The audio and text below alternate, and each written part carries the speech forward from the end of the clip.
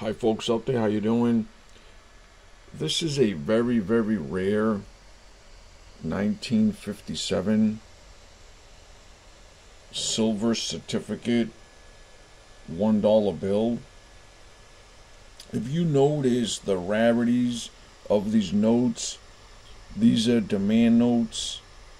I've been collecting these for decades, and I admire these notes for the history and the art that goes behind anything Americana.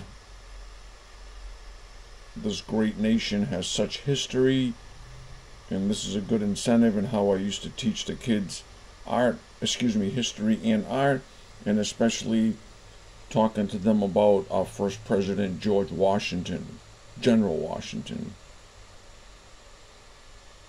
Let's focus on the serial numbers.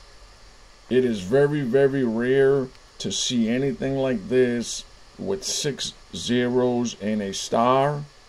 If you notice, the star is in the prefix front letter, and the modern money or most of the other money, it would be at the suffix after the A.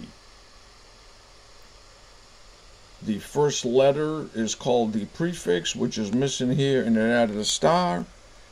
And it also displays the original 13 Federal Reserve banks that still exist today. They still maintain the 13 original banks.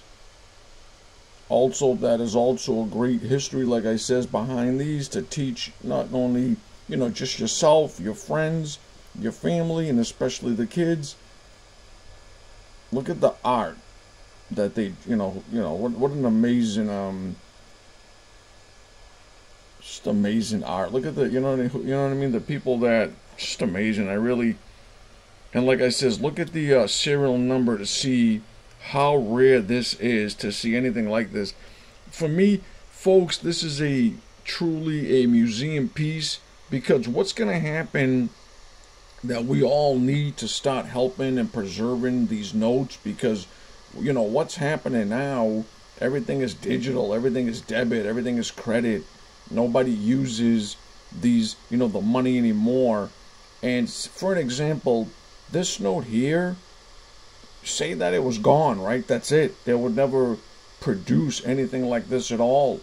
We need you folks out there to keep your eyes open and your ears, of course, as we learn and talk amongst each other. I would, other people, like I said, just want to waste your time. Me, I'm learning to educate you, help you, and make you a few bucks here and there, which you definitely will find tremendous value every day in these. As we speak right now, you might have a rare piece or a piece of treasure that could be on you right now. It could be in your drawer. It could be in a little cookie jar. I don't know, however you collect the money. And what's happening now, a lot of people don't understand, every bill that goes into the, to the treasury destroys them. Especially if they're dirty or whatever, they destroy them, and then they'll just reprint different dates. You'll never see these again. I think these are true history.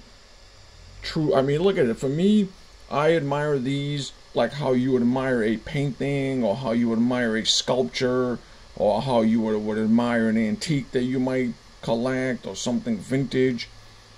I mean, look at the art. To see this in this grade, let me just pick this up a little bit for you guys. To see this in this, grade, I don't even like to touch these. I just put them in the sleeves after. See these? It's a good time actually for me to even, and I apologize, I don't put the sleeves, because what happens is it glares from my camera. But these are the sleeves, folks. I'd like to show you the sleeve actually that this will insert right inside after. Very carefully, not to cut it or damage it or smudge it when you put it in. But these are the sleeves that I use to protect all these. Everything I have. See them for an example. Look at this beauty right here, the $20. the 1928. All my stuff will go into protective sleeves. Thanks again.